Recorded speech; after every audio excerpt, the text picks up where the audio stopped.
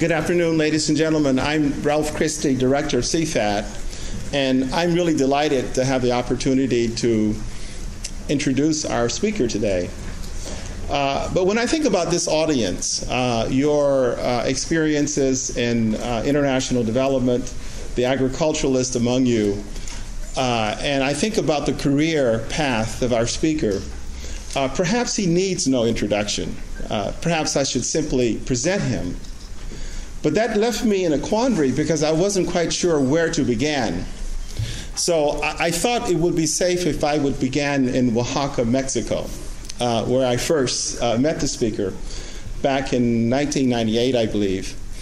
He was incoming president of the Rockefeller Foundation, and the Rockefeller staff that Bob Hurt had organized to have a meeting in Oaxaca was in full anticipation of the new president.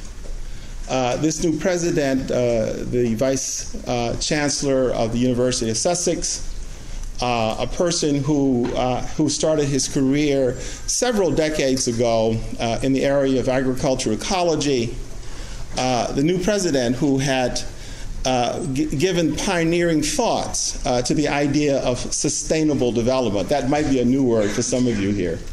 But sustainable development is the area that he worked on and pioneered, if you will. And so it was with full anticipation we awaited the new president, and a gentleman from England, and we didn't quite know, some of us, what to expect.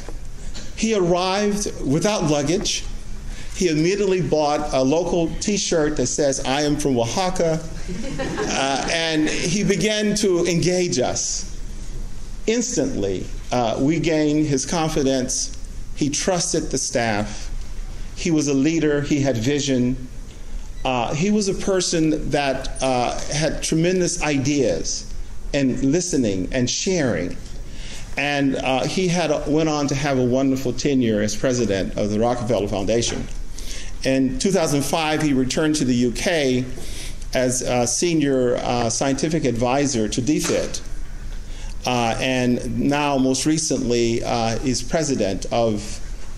a professor at the Imperial College, University. He's written several books, but I would be remiss if I did not bring to your attention his latest book, which is the title of our seminar today, 1 Billion Hungry, Can We Feed the World? And this is a phenomenal read. If you're interested in getting the book, there are order forms here that we can make available to you. We'll leave them on the front table here. There's one other thing that always intrigued me about our speaker, is that he got his PhD from California, Davis. And I thought that was a really interesting thing to do for a person from the UK to come to California. And I think perhaps that explained a lot of his leadership, his approachability, his sense of sensitivity, and his sense of culture and for many of the places that he's worked. So ladies and gentlemen, with no further ado, it is my real distinct pleasure to introduce to you Professor Sir Gordon Conway. Gordon?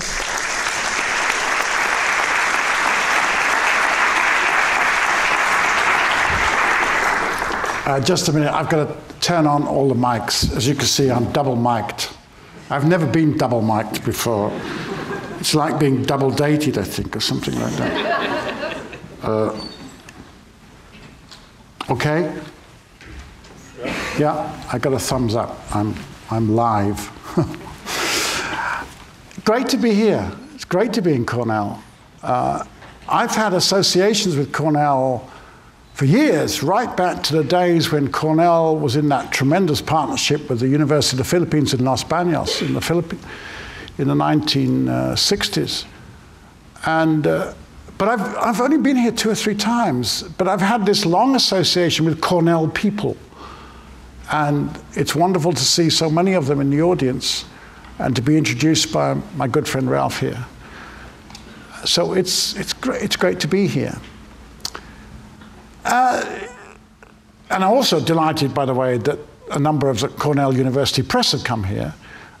They've spent 2 years working on my book, and we'd never met until now. It's a slightly odd thing, you know, having this relationship right across the Atlantic with people who've got your baby, as it were, and are nurturing it. So we've had a very good day with them. And I'm very grateful to them for putting the book together. Now, the book's title is 1 Billion Hungry, Can We Feed the World? And the question is, can we feed the world? And the answer is yes. Now, for all of those who came here just because you wanted to hear the answer, you can now go. But, of course, the yes is qualified. And in the last chapter of the book, there are 24 qualifications. Now, I know that many of you are students and you're busy writing notes, and I just say, don't write notes, just listen and buy the book. It's better for you and it's better for me if you buy the book. If we think about those qualifications, we end up with 4 routes to food security: innovation, markets, people, and political leadership. 4 ways of going ahead. And I want to illustrate those with, and how they interact with each other, a little story about the new rices in Africa, the nericas. These rices are a cross between the Asian species of rice and the African species of rice. And Africans themselves have done these crosses over the last couple of 100 years, but they're very difficult to do. And Monty Jones, who's a great Sierra Leonean scientist, was struggling to make the cross using tissue culture. In other words, making a culture and putting the embryo in it and seeing if it grows. And he was having real difficulty. And he came to us at the Rockefeller Foundation. I don't know whether he came to Bob Hurt there, who's sitting there, and Bob just nodded to me, so it was Bob. And Bob said, he said, I don't know. He said, I know what you should do. You should go and see the Chinese. They'll tell you what to do. So Bob, at Rockefeller Foundation, we were very generous, and he bought, I think, probably an economy return ticket to China for Monty.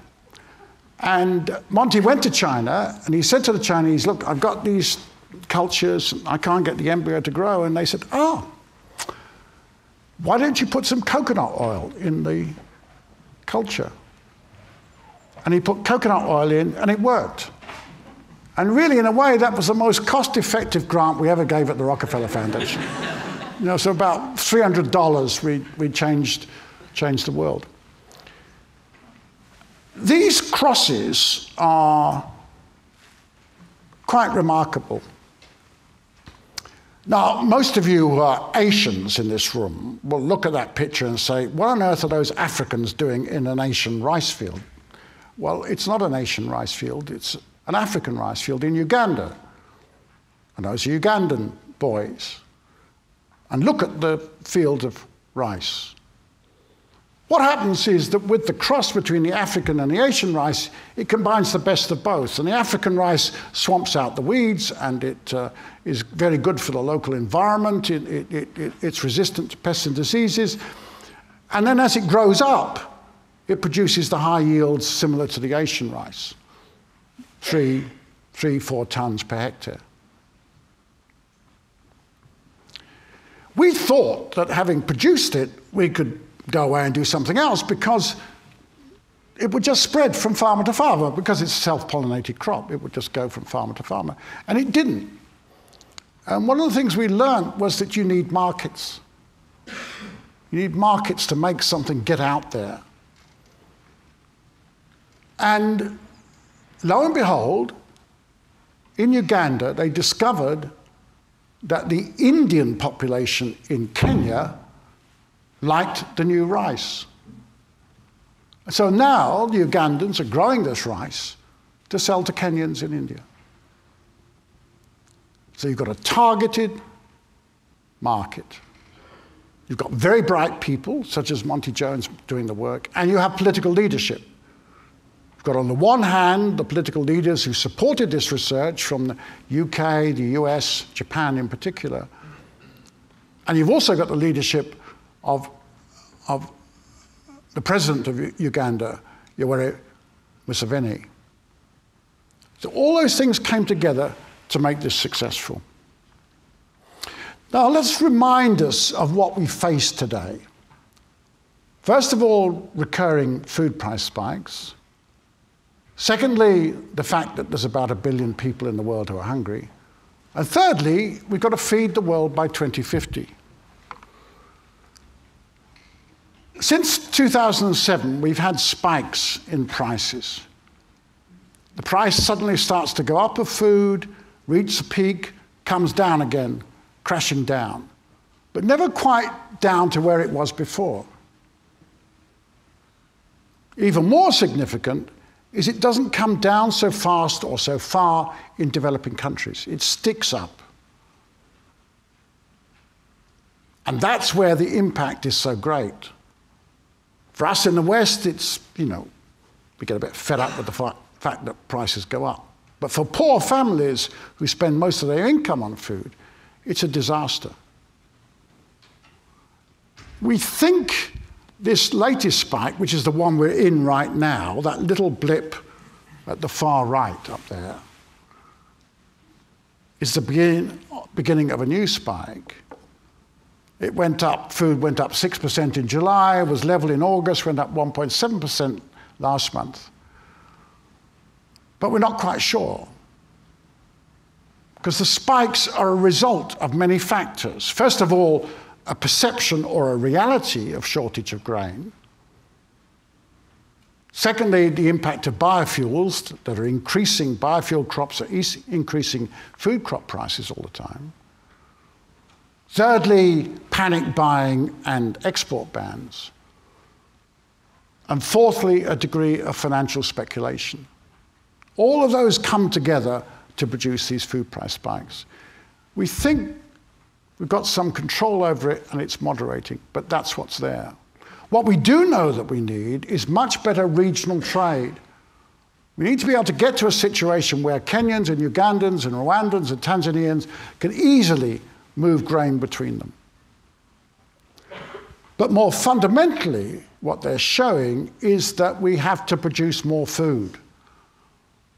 Over the last 10, 15 years, there have been many years in which the supply of grain has been below the demand.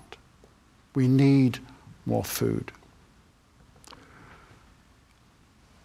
And we need to get over these spikes because of the food price riots. You look at the bottom there, that graph shows the number of riots as a function of food prices. The correlation is extraordinary. And it was certainly food prices that one of the factors in the Arab Spring at the beginning. And then there's the issue of 1 billion hungry. Now, I know some of you have already looked at the press and you realize the FAO has published a report on the day the book was launched that said actually there's only 800 and whatever it is million people. I got an email of congratulation that I'd reduced the number of hunger by 130 million in one day by publishing the book. I wish to God that was true. But you need to read the fine print, which is that the 833 million is calculated on the basis of a sedentary lifestyle. Most of you are students, you know what a sedentary lifestyle is, and you're all practicing it like mad right here. But actually, if you were active, it would be 1.25 billion. And if you're a farmer, it gets even more. Anyway, it's roughly 1 billion. We've been joking with Cornell University Press about the title. Now, maybe we should have said, we think there are probably about 800 to 1 billion hungry people in the world, can we feed the world? But, you don't sell books that way. Look at what is interesting. 30% of the population of Africa are hungry, but so is 30% of the population of India. It's not just in Africa where the hunger is, it's elsewhere too. And the most appalling statistic in all of this, the really appalling statistic, is that about 180 million children in the world are chronically malnourished. They're under the height they should be for their age, which means they are stunted. It means that they die, or they go blind, or they don't develop properly. They don't develop intellectually, they don't develop mentally, they don't develop socially in the way that they should. And all of that happens in the first 1,000 days of life. In other words, Yes, in the first 1,000 days of life, in the pregnancy period, in the womb, and then for the 2 years afterwards. And that's when you have to do something about it. And if you don't do something about it, then the child has had it for the rest of their life.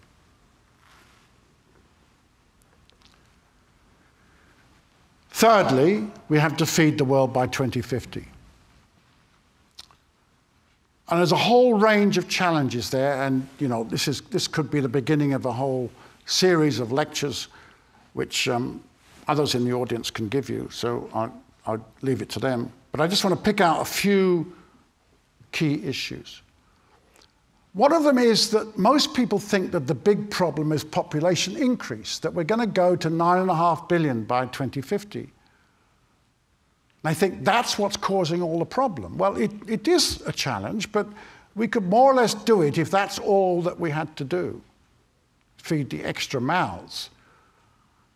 The problem is this: as countries become better off, as people become better off, as incomes rise, diets change. So in China and India and Brazil and Korea and Vietnam and so on, those countries, people are adopting Western-style diets.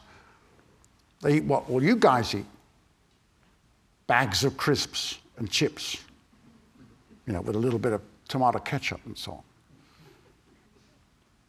And they eat bread and wheat products. And they eat livestock products. They eat meat and eggs and poultry, yogurt, all that stuff. And the problem, of course, is that if you feed livestock, you need grain to feed livestock. Very crudely, and it's very crude, you need about 8 kilos of grain for every kilo of meat that you produce. So you've got competition, if you're growing corn, between maize, for those of us in Britain. If you're growing corn, you can sell it for human food or animal food. The Chinese have just done a deal with the Ukraine. They've given a loan of $3 billion to the Ukraine in return for exports of up to 5 million tons of grain. That's the way the world is shifting. And of course, also, there's the growing demand for biofuels. If you grow this maize or corn, there's competition for food and feed, but there's also competition for maize that goes into biofuel to produce ethanol. So the price of maize is very sensitive now, and it knocks on to other crops. And part of the trouble is that, with all due respect to any of you who are farmers growing maize in this country, maize is not a really great fuel producer of a biofuel. Neither is oil palm. In fact, we're locked into this first generation of biofuel crops that really are not what we should be doing.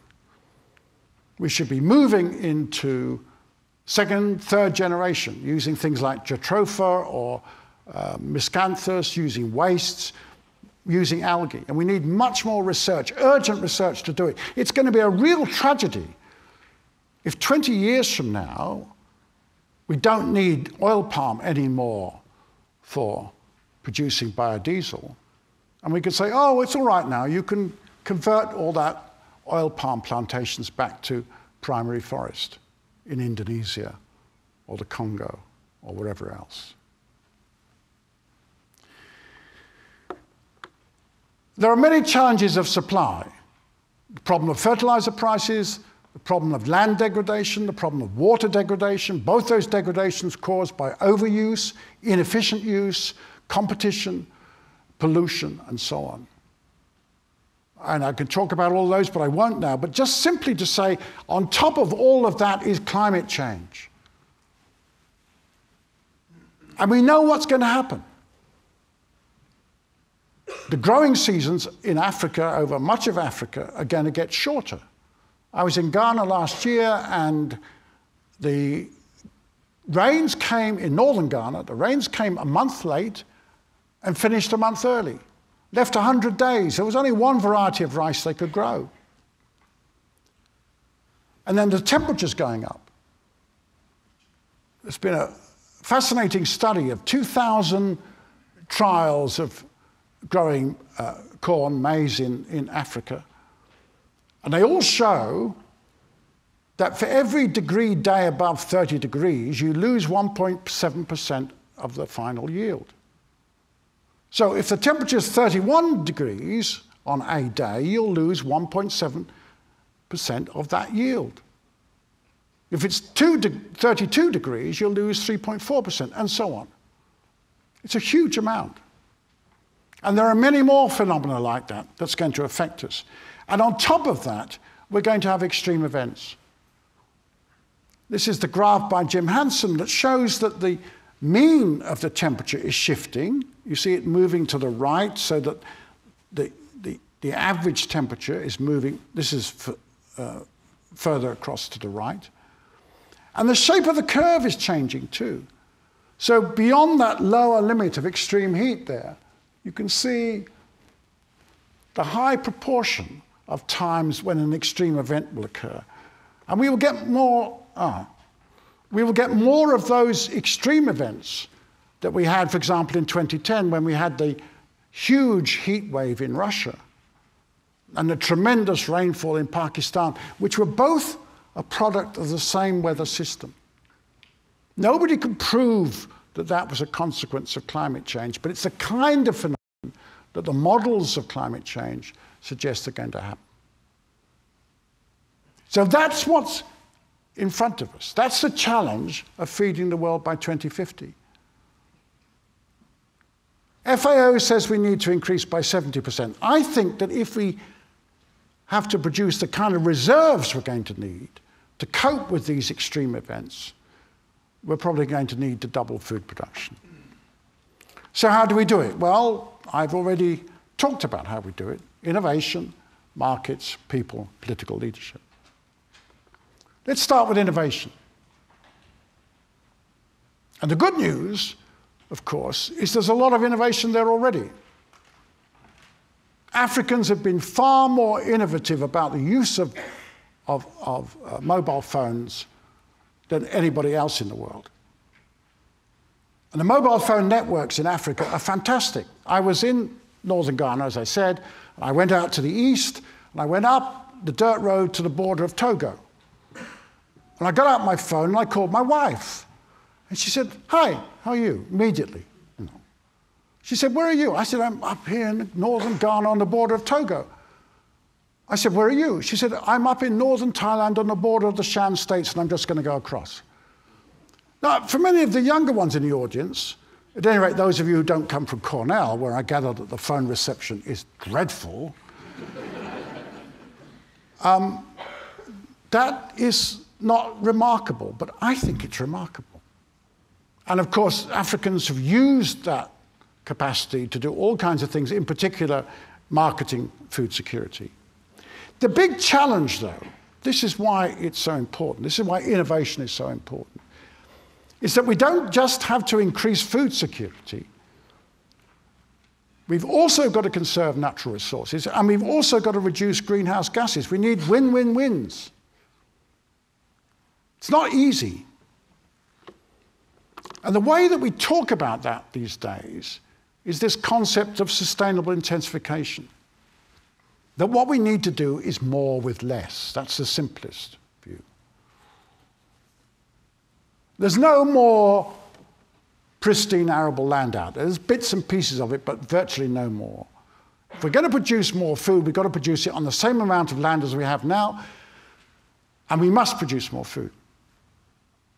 Need increased yields, same amount of land, less water, less fertilizer, less pesticides, lower emissions of nitrous oxide, methane, and carbon dioxide. Greater productivity, smaller footprint. That is a challenge. That's a real challenge. Big one. For all of you who are going into the science of agriculture, this is what you're going to be working on for the next few years. Let me illustrate it. Mrs. Namarunda, a lady we more or less invented, doesn't really exist. A woman in Kenya, her husband died. She's got a son who's come here because a photo is being taken, and he's turned up from Nairobi. He turns up with a bit of money from time to time, but not much. And she's got 4 kids, and she can barely feed them. She's got a hectare of land. She struggles. And you look on the left there, she starts off with grain that will give her 2 tons per hectare, but along come the weeds, the insects, diseases, the drought, and she ends up with less than a ton per hectare. And with that, she can't feed them. She doesn't have any money. But if she starts off with grain that will produce maybe 3 tons per hectare, and she controls the weeds and the insects and the diseases and the drought, and she ends up with 2 tons per hectare, she can feed her family with maybe 1 ton, sell the other ton, or she can plant another crop like bananas or coffee or whatever it happens to be. And she can get some income. And she needs income. She needs income, otherwise the kids don't go to school. And if she hasn't got income, they won't get medicines. They need cash. So the question is, how do you make that happen? Well, there are lots of various technologies. And one of the messages of the book is that any technology can be appropriate. You need to put aside your prejudices about technologies. It can be traditional or intermediate, conventional or a platform technology. It just depends upon whether it's appropriate for those local conditions, for the social, economic, environmental conditions where the farmer is, where Mrs. Namarunda is. Is it appropriate for Mrs. Namarunda? Forget whatever you've been reading in Western newspapers or on the television. Is it appropriate for her? One example, called microdosing, where instead of broadcasting fertilizer all across the field, you put fertilizer in the top of a Coca-Cola, Pepsi-Cola, or whatever kind of cola you drink, top. And you put that in the hole where you're going to plant the seed. And that way, you use a small amount of nitrogen, but it works in the right place. It's the equivalent of precision farming on the most advanced farms in the United States, but for the developing country. Another example, this is more complicated. There's a terrible weed called striga, this beautiful purple plant. Just to remind you that just because it's beautiful doesn't mean it's good, right? It causes billions of dollars of damage. It's a parasitic plant. One approach, the lady in the top there, is growing a legume called desmodium between the maize plants. And that desmodium will kill the striga. It produces chemical toxin that kills the striga. An alternative, illustrated in the bottom right, is that we've now got a mutant form of maize produced by tissue culture that is tolerant of a herbicide called imazapyr. The imazapyr kills the striga, but it also kills the maize, except for this variety. So what they're doing now is taking the seed, the bottom right there, and treating it with the imazapyr. And when the seed is sown and it grows up, it kills the striga. Instead of spraying the whole field with herbicide, you're using a very small amount of herbicide on the seed, and it works. Those two illustrate 2 approaches towards food security. One is agroecological, and the other is through plant breeding. One agroecological approach are home gardens, the top left there.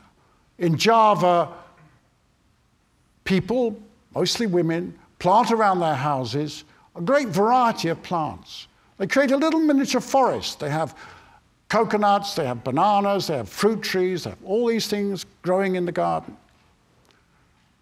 And as a result, they get better nutrition because they're growing nutritive foods around the house. It's one way of countering that problem of child malnutrition. You can contrast that with that picture at the bottom right in in Ethiopia, where the government had resettled people down from the hills. Little huts built in barren land, scrawny, chickens. The question is, can we move, as it were, the concept of home gardens from Java to Ethiopia? Another agricultural ecological solution is something called a tree, Phaidherbia. Phaidherbia, you can see growing there, is a leguminous tree which has the extraordinary habit of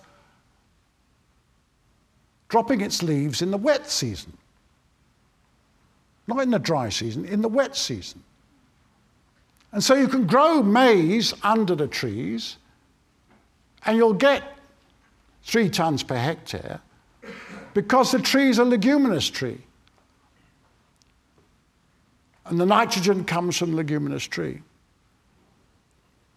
But more than that, the tree puts carbon back into the soil. So you're getting 2, maybe 4 tons of carbon per hectare put back into the soil. So you're getting your win-win-wins in that way. The problem, though, with all the agroecological approaches is that they're often demanding of skill and they're often demanding of labor. And I'm an ecologist, and I love the fact that we could solve everything through agricultural ecology. But it's not a magic bullet. It works in many places, but it varies from place to place according to the environment. And it has to be complemented by modern plant breeding. We have to somehow try and build into the seed the sustainable intensification. We need new varieties of seed which not only produce higher yields, but are less demanding on the environment in terms of the plant that they produce. So we need to breed for more nutritious plants. We need to breed for plants that are more resilient to pest diseases and climate change. And the big challenge is to breed plants that are more efficient, in particular at taking up nitrogen from the air. The holy grail here is to have crops like wheat and maize and barley and so on that have got the equivalent of the legumes' root nodules in them, the bacteria that fix the nitrogen from the atmosphere inside them. We can do a great deal by conventional breeding. The top there are orange flesh sweet potato, which has been very successful in Uganda, Mozambique, being produced by conventional breeding, and is very valuable in reducing child malnutrition. The big problem is weaning. When mothers wean their babies, in many developing countries, in many places, they take the staple crop, such as sweet potato, mash it up very fine and feed it. In Asia, they often take the rice and the milky liquid on the top of the rice after you've cooked it, which looks like milk, but isn't milk. It's got carbohydrates, some protein, but it doesn't have in it vitamin A, zinc, iron.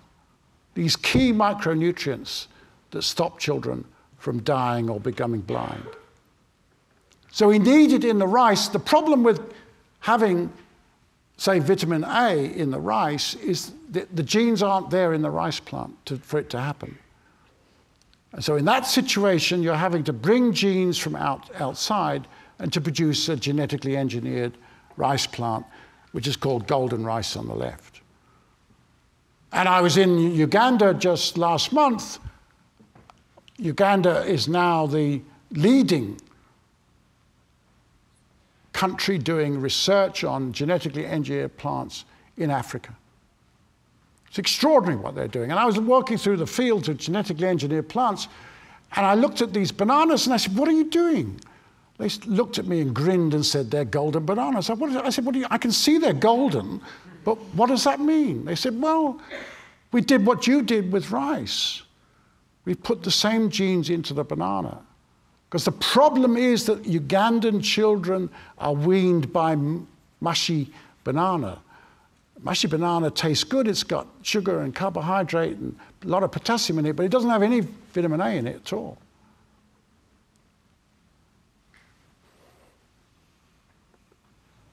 And we're seeing now, and I think this is also interesting, we're seeing a lot of investment now by governments and by public money into genetically engineered plants. This is another example in Uganda where there's a terrible disease called wilt of bananas, where they got the genes from Academia sinica in Taiwan, they put them into the banana and it's working. But the money comes from the Ugandan government and there's some money from the British government and the American government as well. This is not Monsanto doing it. This is public research in the National Agricultural Research Organization of Uganda. And the products will be freely available. I'm not going to talk about that. I'll spend too much time on it. But all these technologies are fine, but they only work if there are markets. And you need markets that are fair and efficient, and whereby poor farmers can get the seed and fertilizer they need and can sell the products at the end. This is northern Ghana again. There's a research institute called the Savannah Agricultural Research Institute. Been there for some time, but it's now really beginning to have a big impact. And the farmer in the middle there, who's the head farmer of a farm association, I said to him, "How are you doing?" He said, "Well, my soybean crop is now much better because the people at the Savannah Research Institute told me how I could improve what I was doing. And as a result, I got 2 bags per acre more than I had before." It was really good, he said. He explained what it was that they told him. It was fairly simple things, and it worked. His farmer association now buys its grain because one of the recommendations was that you should have certified seed, right? You need a can of seed, which on the label tells you what the seed's going to do, instead of any old junk you might buy in the market otherwise. So they go to the dealer, called an agro dealer, in the local village or nearby, and buy the seeds that they're going to plant. And the farmer associations negotiate with the agro dealers. And then in the bottom right, when they've harvested the soybean, they're putting it in bags. You can't read the label there, but it says Savannah Farmers Marketing Company. They're all part of a marketing company which in turn sells the soybean and bargains again with the buyers. And the company is also now building a warehouse to put it. So that farmer in the middle there is part of a marketing organization. And this is what it looks like now, what that marketing organization looks like. Over there on the left, you can see the farmer in the middle, inside a farmer association of some kind. Off there is an agro dealer, usually a woman in a village shop who sells seed and fertilizer and also sells microcredit. And she gets the seed from a seed company, a local seed company that's been created. And there's a large number of seed companies. There are thousands of agro dealers now in Eastern and Southern Africa, and large numbers of seed companies. And then at the other end, the farmers are selling to traders. And to do that, they mostly are organized in co-ops or in farmer groups or in some other kind of organization, so they've got some muscle when they want to sell their grain. And they sell the grain to the local trader, and it goes into regional and national trade. And most important is connectivity. Most important in all of this. And there are 2 kinds of connectivity. One, of course, is roads, all weather, all year roads. and the other is soft connectivity, mobile phones, ICT. And technically, we call that an enabling environment.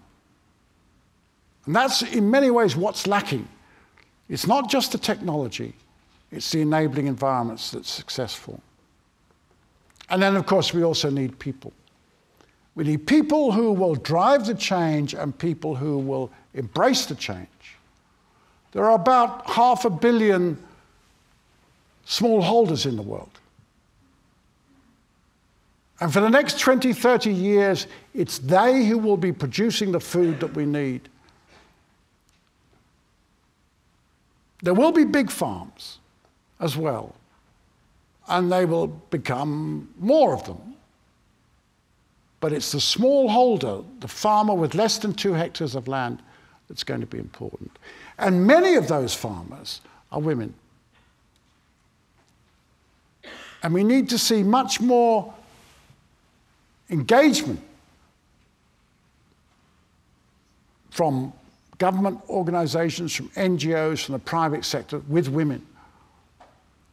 Partly, of course, because women are farmers, large numbers of them. Also because they're mothers. In other words, they don't just grow the nutritious food, they make sure the children have the nutritious food. And many of them, particularly in Africa, are bright scientists and innovators. Top right there is Dafrose Gahakwa. I took a picture of her when she was Director of Biotechnology in Uganda. That's that picture. I often show this picture when I'm talking in Africa. I say, you know, there's many great women biotechnologists in Africa. I said, here's one of Dafrose Gahakwa. And I said that in Rwanda. I was giving a talk like this in front of an audience. Everybody started burst laughing at me. I said, why are they all laughing at Dafrose? And then they said, look down the front. And there was Dafrose sat in the front row. I said, what are you doing here? And she said, I'm the Minister of Agriculture. And when we knew her in Uganda, we gave her a fellowship to go off and do a biotechnology training. I don't know whether we thought she was Ugandan.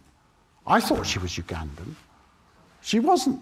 She was Rwandan. She was a Rwandan refugee. And she went back to Rwanda, and there she was, Minister of Agriculture.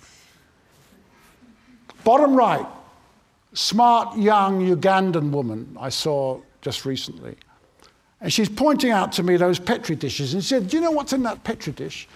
I said, no, I don't know what's in there. She said, that's double haploid cassava.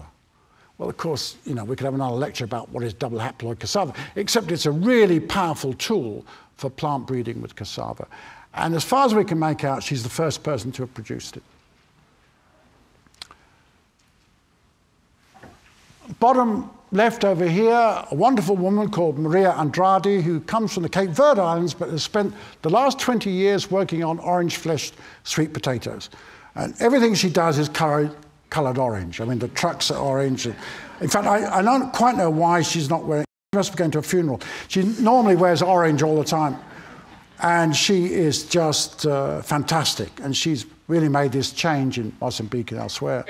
And another remarkable woman, Josephine Okot, who's an Acholi woman from northern Uganda. And many of you will know the history of the Acholi people is pretty rough in that part of the world.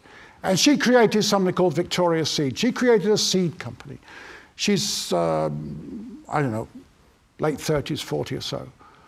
And I've got to know her quite well. And she said to me the other day, she said, you know, I got up early and I went out to the warehouse, and it was just before 6 o'clock in the morning. And the farmers were in a long line to buy seed that early in the morning. That's the kind of impact they're having, producing excellent certified seed. People are at the heart of what I call a virtuous circle. If you start 2 o'clock over there, with agricultural development, you get greater yields. The farmers are more prosperous. There's more wage labor as a result. There's less hunger. The rural economy grows. There's more rural employment, more roads and markets, greater trade opportunities, agriculture develops, and it keeps going round and round. The point here is that agriculture is at the heart of rural development. And that in turn is at the heart of overall development. We have to keep remembering that all the countries in the world have gone through an agricultural revolution before their industrial revolution. Actually, the British Minister for Development once said to me, he said, aren't there any countries that have done it without going through agriculture? I said, yes, there's one.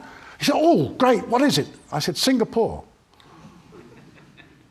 It's virtually the only country in the world that's gone to industrial development without having agricultural development as well. It's what we had in Britain, it's what you had here in the United States, it's what happened in Japan, it's what happened in Korea, it's what happened in China and elsewhere. The big trick is to make it much quicker, not to wait 100 years for the agricultural revolution, then 100 years for the industrial revolution, but to make it compact, to get the two things to go together. And I think agriculture is part of that mix to make it all happen. But you also need political leadership. Does everybody recognize who it is? Ghanaians in the audience, are there? Don't see any. John Kufuor, president of Ghana from 2002 to 2009. He created an investment environment whereby there were big opportunities for investment in agriculture, and in particular in roads and in research. As a result, the production of cocoa went up, the production of cassava and yams, basic foodstuffs, went up. Agriculture grew at 5% per year. 20 years of it. 5% per year, agricultural GDP. Rural incomes virtually doubled. And most important, because of the underlying narrative of what I've been saying, child malnutrition, that's the orange bars there, under fives, underweight, went down from 30% in 1988 to only 70% in 2008. Ghana is going to achieve the Millennium Development Goal of halving hunger by 2015. It'll be the first African country to do it.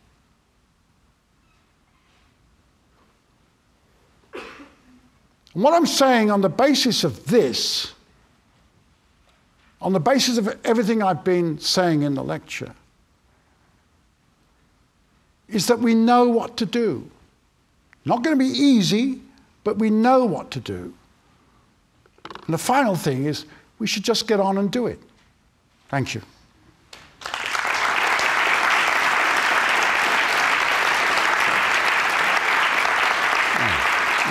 I'd like to take a couple of questions. Sure. Ladies and gentlemen, Professor Conway will now take a couple of questions. We do have time, so go right ahead, right to the left here. I'm curious, you mentioned palm oil and biofuels up again. And I was wondering what proportion of palm oil ends up in products? Oh, I don't think it's great. I'm not sure what the proportion is. No, I've asked. Katie who's sitting down here, she should wave her hand. She's my researcher, and she's written a lot about the book. So whenever somebody asks a question like that, I look to her, and she says no, she doesn't know.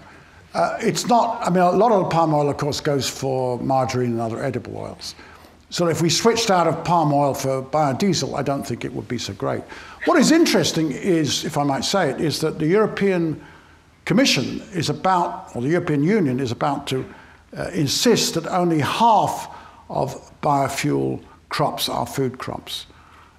We'll see what happens. It's not going to be easy because the producers of biofuels are already geared up to using oilseed rape and so on. Do you know the answer to the question yourself? Sometimes people who ask questions know the answer. Anybody else know what it is? Come on, this is Cornell. Oh, Bob knows. No, I don't know the answer to that question. I know the answer to another question. Bob used to work for me at the Rockefeller Foundation, and he was like this all the time. I think most people don't know that 40% of the U.S. corn crop is turned into ethanol. 40%. That's more than that is used for feed in the U.S. The rest of it is exported. And that's right. And it's not that clear that when you do all the calculations, it really is reducing greenhouse gases. It's so iffy. We could have a big argument about it. Yeah, that's really telling. Shall I manage all these people, please? Yeah, Sorry, I'm drinking this. I didn't know it was behind the computer screen. I can see it. Thanks for laying out all those different solutions. I'm just wondering, given the need to do more with less, as you were saying, all those enormous challenges you laid out, I was wondering if you thought there was a role for any sort of more demand-side solutions, particularly that the political leadership could get involved in. Can we all go on eating a lot of steak every week or every day of the week throughout the entire world, or does we curtail change our behavior in some way as well? Well, I don't think we can go on doing that, but I don't know, to be honest, how you change it. In Britain, I get asked that question. They say, we could all become vegetarians in Britain. I said, great, it won't matter a damn, because that's not where all the meat is being consumed. There's a lot being consumed in the United States, but there's a lot being consumed in China. Half of all the pig meat in the world, pork and pig meat, is consumed in China. There's large amounts now being consumed in India, despite religious beliefs, and a huge amount in Brazil. I mean, those of you who are from Brazil or have visited South America, you know what meat eating is like. But I don't think any of that will change unless there's a change in the pricing. No, you have to get the price of meat and other livestock products to reflect the real cost of producing them. And that cost is not just the amount of feed, but it's where the feed comes from and its impacts and the environmental impacts and the greenhouse gas impacts. Because the problem, of course, is that livestock produce methane. And methane is much more powerful as a greenhouse gas than carbon dioxide. I think we're going to have to change, but we're only going to be able to change if we get the pricing up.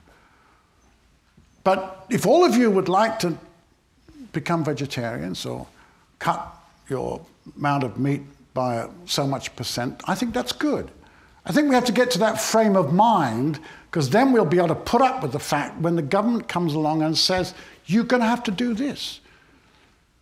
Sorry, I'm getting out into another whole lecture here, but the really critical thing is whether we can, and this is a big question for all of you here in the States and for all of us in Europe, whether we can achieve a sustainable world with the impact of climate change, and it looks like we're going to 4 degrees above pre-industrial instead of 2, and at the same time retain a completely free market democratic society. I don't know the answer to that, but there's going to have to be much more central direction about what we do if we're going to survive, or not us, of course, but our children and grandchildren. See? Go ahead. I think it's very great to fight for the invisible hunger. I mean that, And besides this kind of genetically modified technology, golden rice, can we have another more traditional approach to do so? Well, I understand what you're saying. Now, what many people say is, why don't we feed children with carrots and all the rest of those things, and then they'll get the vitamin A they need, right? The fruit. But they've got to be able to eat it. And the critical period is the weaning period.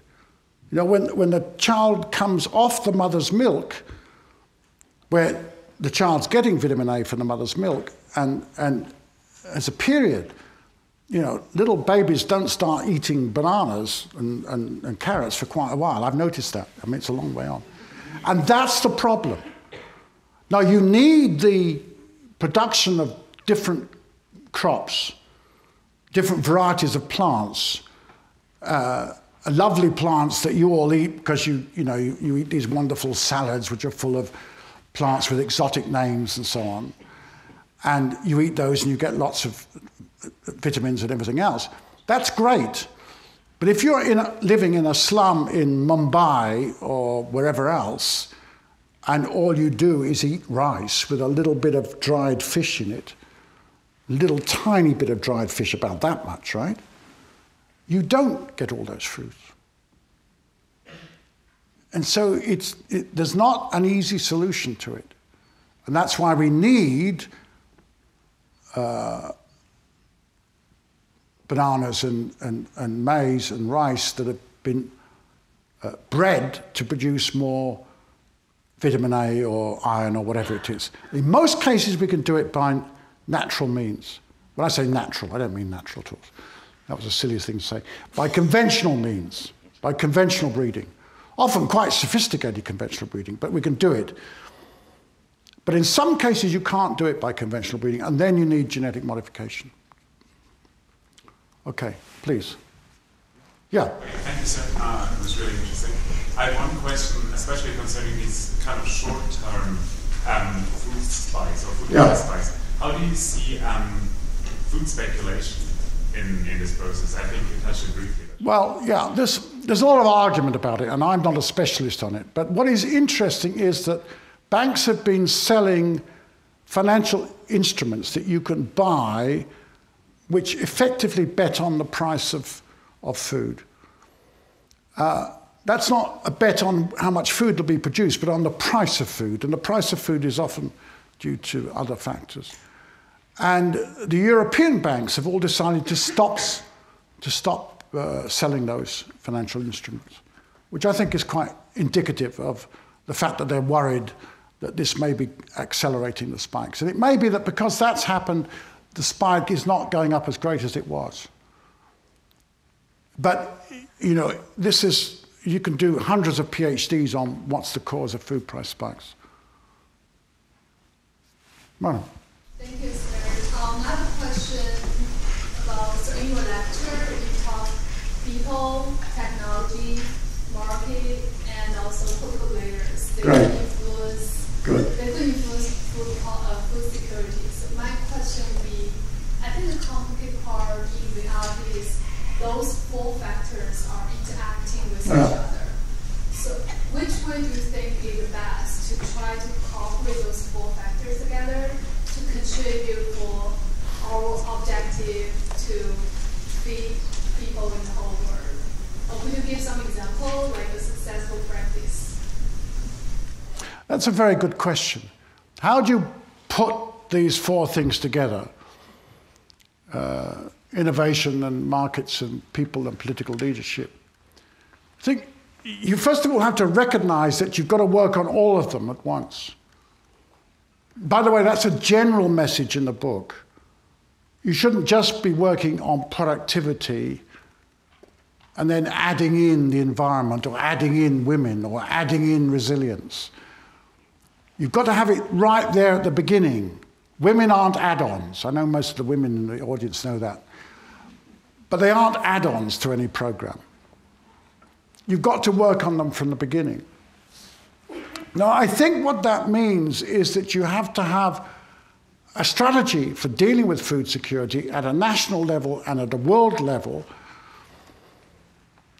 that brings those together, and that you have to get the right kind of balance of investment. The most interesting thing that's happened this week is I gave this talk. Carry on? It's all right. Somebody leant against the switch. I have a certain nervousness about this because when I was at the Rockefeller Foundation in New York, I was giving a great big talk like this to all my staff with my PowerPoint going. My PowerPoint came on with all these wonderful pictures and the lights went all out. You know, and the whole audience of my staff said, typical of you.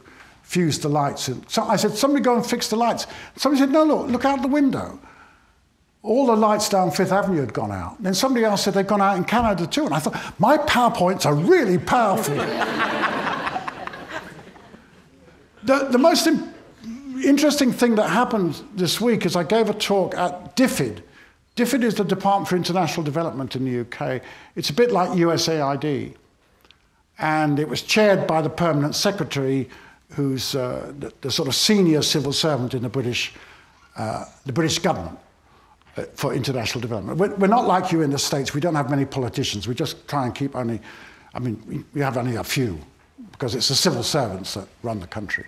Whether that's a good thing or a bad thing, I'm not want to argue with you, but that's what we do.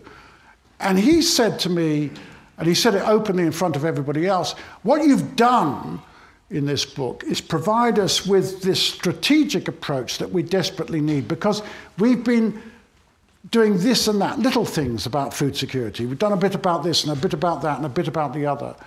And clearly that isn't enough. You've got to work together at it. Madam.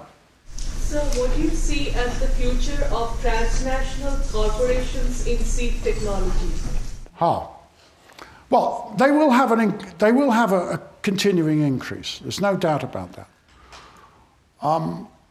What is interesting about the transnationals, the big corporations, is that although they are focusing apparently on genetic engineering and on GM seeds, what they're actually doing is investing in conventional technology.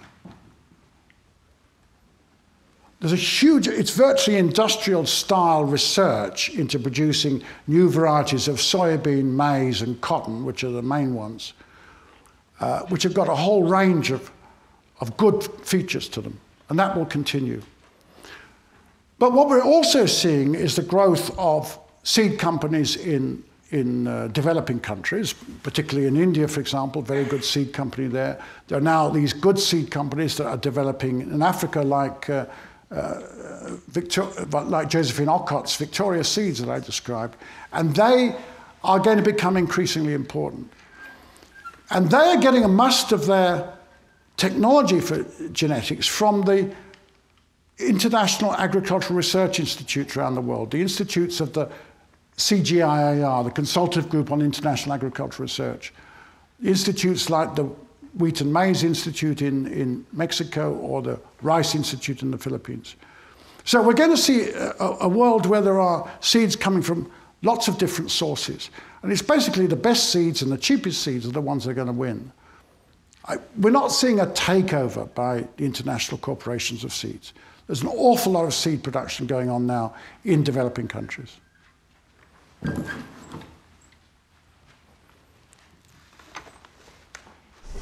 I think we're almost at the end of our time.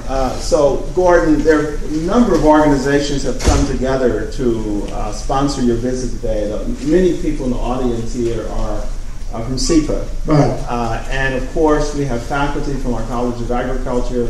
I see our various associate deans and faculty from the College of Agriculture. We also have individuals from the IP-CALs, International Programs in CALs. So we all have come to welcome you, and there are a number of small gifts here. We know that you travel light these days, but it's a little something on behalf of Cornell University to you for this. Thank you very much. Thank you. Thank you very much.